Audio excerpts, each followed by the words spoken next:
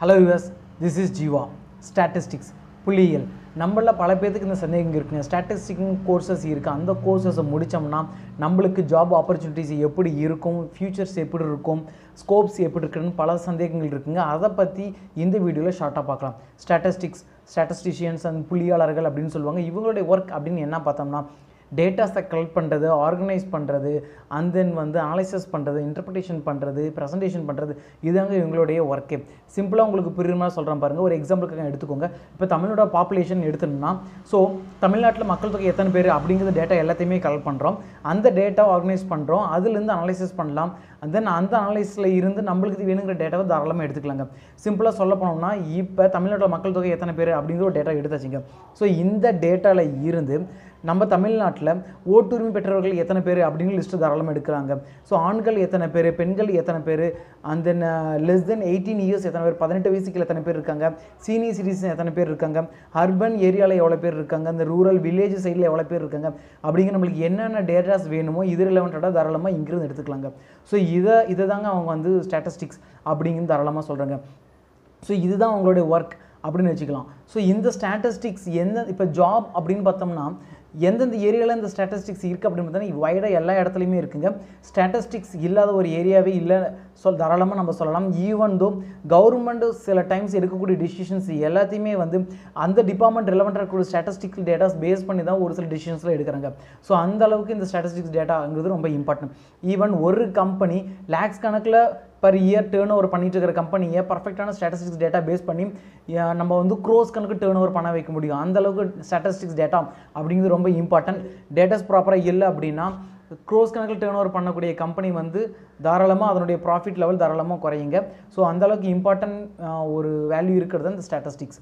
So இப்போ இந்த okay good, இதில் என்னென்ன ஏரியாவில் இருக்குது அப்படின்னு பார்த்தோம்னா நிறைய இடத்துல இருக்குங்க. ஈவன் நம்ம சொல்ல போனால் சென்சஸ் ஸ்டாட்டிஸ்டிக்ஸ் இருக்குது, அண்ட் தென் மெடிக்கல் ஸ்டாட்டிஸ்டிக்ஸ் இருக்குது, அண்ட் தென் ஆக்சிடென்டல் ஸ்டாட்டிஸ்டிக்ஸ் இருக்குது, இன்சூரன்ஸ் ஸ்டாட்டிஸ்டிக்ஸ் இருக்குது, ஈவன் எஜுகேஷன் டிபார்ட்மெண்ட்டில் அந்த எஜுகேஷனல் ஸ்டாட்டிஸ்டிக்ஸ் இருக்குங்க. அது மூலம் டூரிசம்ஸில் இருக்குது. இந்த மாதிரி வைடாக நிறைய இடத்துல ஸ்டாட்டிஸ்டிக்ஸ் இருக்குங்க. ஈவன் நம்ம ஸ்போர்ட்ஸில் கூட ஸ்டாட்டிஸ்டிக்ஸ் யூஸ் பண்ணுறாங்க. அது பர்டிகுலர் நம்மளுக்கு தெரிஞ்ச கிரிக்கெட், இந்த கிரிக்கெட்லாம் நம்ம மேட்ச் பார்க்கும்போது நடுவில் இந்த ஸ்டாட்டிஸ்டிக்ஸ் டேட்டா அப்படிங்கிற ஒரு டயலாக் பாக்ஸ் மாதிரி பாப் பாக்ஸ் மாதிரி ஓப்பன் ஆகும். அதில் டேட்டாஸ் எல்லாத்தையுமே யூஸ் பண்ணிப்பாங்க. ஸோ அந்த ஸ்டாட்டிஸ்டிக்ஸ் அப்படிங்கிறது அந்தளவுக்கு ரொம்ப இம்பார்ட்டங்க. வைடாக எல்லா இடத்துலையுமே இருக்குது. எக்ஸ்பெஷலாக நம்ம சொல்ல போனோம்னா பேங்கிங் செக்டார்ஸில் ஸ்டாட்டிஸ்டிக்ஸ் ரொம்ப இம்பார்ட்டண்டாக தேவைப்படுது. And then ID, software works companies எல்லா இடத்துலையுமே ஸ்டாட்டிஸ்டிக்ஸ் அப்படி ரொம்ப இம்பார்ட்டன்ட் தேவைப்படுதுங்க. அதன் பர்டிகுலராக சொல்ல போனால் சாஃப்ட்வேர் யூஸில் டேட்டா அனாலிசிஸ்னு சொல்லுவாங்க. அதனுடைய ஜாப் ரோலுங்கிறது அவ்வளோ இம்பார்ட்டண்ட்டாக தேவைப்படுது. ஓகே குட், இது ஓகே. அண்ட் தென் கவர்மெண்ட் செக்டார்ஸில் அப்படின்னு பார்த்தோம்னா ஐஎஸ்எஸ்ன்னு சொல்லுவாங்க, இந்தியன் ஸ்டாட்டிஸ்டிக்கல் சர்வீஸ்னு சொல்லுவாங்க. இதில் இயர்லி எக்ஸாம்ஸ் கண்டக்ட் பண்ணுறாங்க. இதில் அவங்க பர்டிகுலராக ஃபோக்கஸ் பண்ணுறது எல்லாமே ஸ்டாட்டிஸ்டிக்ஸ் ஸ்டூடெண்ட்ஸ் அவங்கள மட்டும்தான், அந்த கேண்டிடேட்ஸ் மட்டும் தான் ஃபோக்கஸ் பண்ணுறாங்க. அது மட்டும் இல்லைங்க, நம்ம தமிழ்நாட்டில் பார்த்தோம்னா ஏஎஸ்சின்னு சொல்லுவாங்க, அசிஸ்டன்ட் ஸ்டாட்டிஸ்டிக்கல் இன்வெஸ்டிகேட்டர் அப்படின்னு சொல்லுவாங்க. அந்த statistical investigator, black health investigator, அந்த மாதிரிலாம் நிறைய பொசிஷன் இருக்குங்க. அது எல்லாத்தையுமே ஸ்டாட்டிஸ்டிக்ஸ் படிச்சவங்க மட்டும் தான் போக முடியும். அது மட்டும் இல்லாமல் நீங்கள் தாராளமாக டெட் எக்ஸாம்ஸ் அப்ளை பண்ணலாம். கவர்மெண்ட்டில் லெக்சரர்ஸ் அண்ட் அசிஸ்டன்ட் ப்ரொஃபஸர் அந்த மாதிரி போஸ்டிங்கில் தாராளமாக போகலாம். ஸோ ஸ்டாட்டிஸ்டிக்ஸ் அப்படின்னு பார்த்தோம்னா இவ்வளோ வைட் ஏரியாவில் இருக்குது. அந்த நம்ம சேலரி பேசஸ் அப்படின்னு பார்க்கும்பொழுது ஸ்டாட்டிஸ்டிக்ஸில் மினிமம் சேலரி அப்படின்னு பார்த்தோன்னா டேட்டா அனலிஸ்ட் இந்த மாதிரிலாம் நிறைய பொசிஷன் இருக்குங்க. அதில் மினிமம் சேலரி நம்ம ஃபோக்கஸ் பண்ணும்போது ஒரு நார்மல் கம்பெனிலேயே 20,000 per month அளவுக்கு இருக்காங்க. இதில் மேக்ஸிமம் சேலரி அப்படின்னு சொல்லி போனோம்னா 10 lakhs 15 lakhs per annum அப்படிங்கிற அளவுக்கு சேலரி வாங்குறவங்களாம் நிறைய பேர் இருக்காங்க. ஸோ ஸ்டாட்டிஸ்டிக்ஸ் அப்படிங்கிறது வைடாக எல்லா இடத்துலையுமே இருக்குது. ஸ்டாட்டிஸ்டிக்ஸ் இல்லாத ஏரியாவே இல்லை அப்படின்னு சொல்லலாம். பேங்கிங் செக்டார்ஸில் நிறைய இருக்குங்க.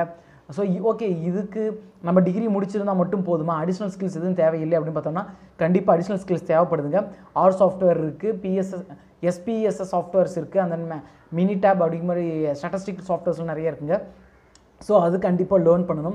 அது மட்டும் கிடையாதுங்க, இந்த சாஃப்ட்வேர் ப்ளஸ் அடிஷ்னலாக அவங்க கம்பெனிஸ் மேக்ஸிமம் எக்ஸ்பெக்ட் பண்ணி பார்க்குறது என்ன அப்படின்னு பார்த்தோம்னா கம்யூனிகேஷனுங்க. ஸோ நம்ம இங்கிலீஷ் அப்படிங்கிறது ரொம்ப ஒரு இம்பார்ட்டன்ட். இங்கிலீஷுங்கிறது ஒரு குளோபல் லாங்குவேஜ்.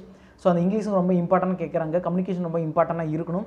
ஸோ இது எல்லாத்தையும் மைண்டில் வச்சுக்கோங்க. இது இருந்தாவே போதும். தாராளமாக நம்ம ஸ்டாட்டிஸ்டிக்ஸ் முடிச்சவங்க மினிமம் 25,000 வரலும் பர் மந்த் ஏர்ன் பண்ண முடியும். இது ஒரு ஸ்டாட்டிஸ்டிக்ஸ் ரிப்போர்ட். ஐ ஹோப் இந்த வீடியோஸ் உங்களுக்கு ரொம்ப யூஸ்ஃபுல்லாக இருக்குன்னு நினைக்கிறேன். ஸ்டாட்டிஸ்டிக்ஸ் டிபார்ட்மெண்ட் யாராவது இருந்தீங்க அப்படின்னா தாராளமாக நீங்கள் எடுத்து படிக்கலாம். உங்களுக்கு பிரைட் ஃபியூச்சர் இருக்குது, மோர் ஸ்கோப், நிறைய இடத்துல ஆப்பர்ச்சுனிட்டிஸ் இருக்குது. நீங்கள் ஃபைண்ட் அவுட் பண்ணி தாராளமாக ஜாயின் பண்ணலாம். உங்களுடைய கரியர் க்ரோத்துங்கிறது அடுத்த லெவலில் போயிட்டே இருக்கும். அப்படிங்கிறது என்னோட தனிப்பட்ட விருப்பம். இந்த வீடியோஸ் பிடிச்சிருக்கு அப்படின்னா மறக்காமல் கமெண்ட் பண்ணுங்கள், லைக் பண்ணுங்கள், ஷேர் பண்ணுங்கள், சப்ஸ்கிரைப் பண்ணுங்கள். ஸ்டாட்டிஸ்டிக்ஸ் ரிலவெண்ட்டாக ஏதோ ஒரு இம்பார்ட்டன்ட் பாயிண்ட்ஸை மிஸ் பண்ணியிருந்தனா மறக்காமல் கமெண்ட் பாக்ஸில் கமெண்ட் பண்ணுங்கள். தேங்க்ஸ் ஃபார் வாட்சிங். Have a nice day.